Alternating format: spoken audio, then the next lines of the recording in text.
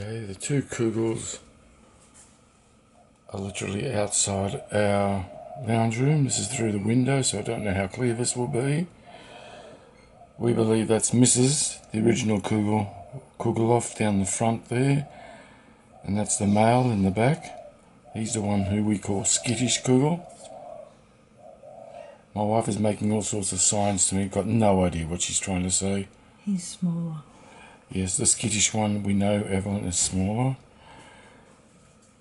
We are thinking aloud, at least the wife is thinking aloud, that Mrs down here could possibly be nesting, i.e. getting ready to lay some eggs, which is not very advisable because we have roaming cats that come through this area constantly because I'm always shooing them out.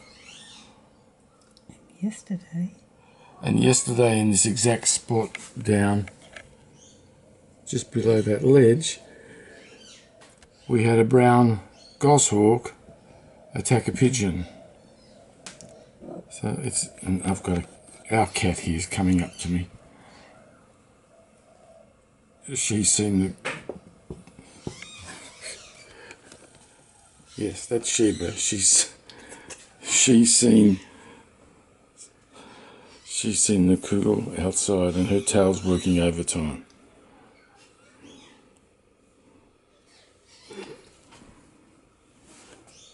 Yes, so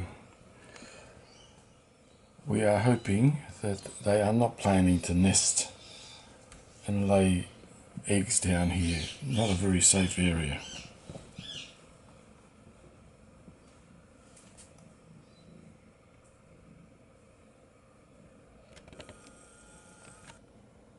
Beautiful looking bird. So that's the female on the left, the male on the right. One on the left is the original one, it's been coming since around 2014. And the skittish one's been coming now that we know of for about a year. Early this year or last year? Earlier this year, so it's not even a year.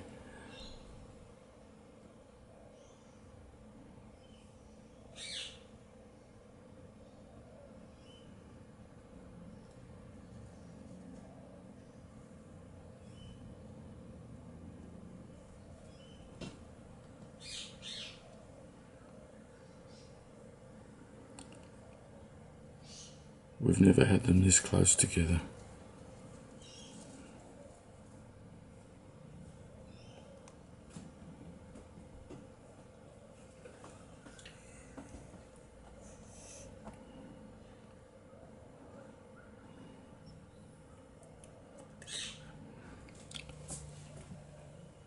Sheba is totally fascinated by all this. She's gone around this to find her own position to watch the birds.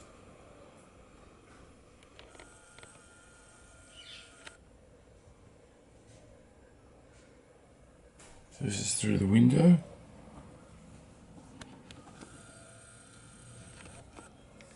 It's the longest time Kugel's ever stayed. Yeah. And the way this one is, she's been squatting there, what now? Good half an hour, 40 minutes. Hasn't really changed position. It's making me think, and I hope I'm wrong, that she's decided to make a nest down here. And there goes Mr. Kugel is climbing up the back. I don't know where, through the branches there. Don't know if you can see him. He's just sitting there, it's like he's sitting guard.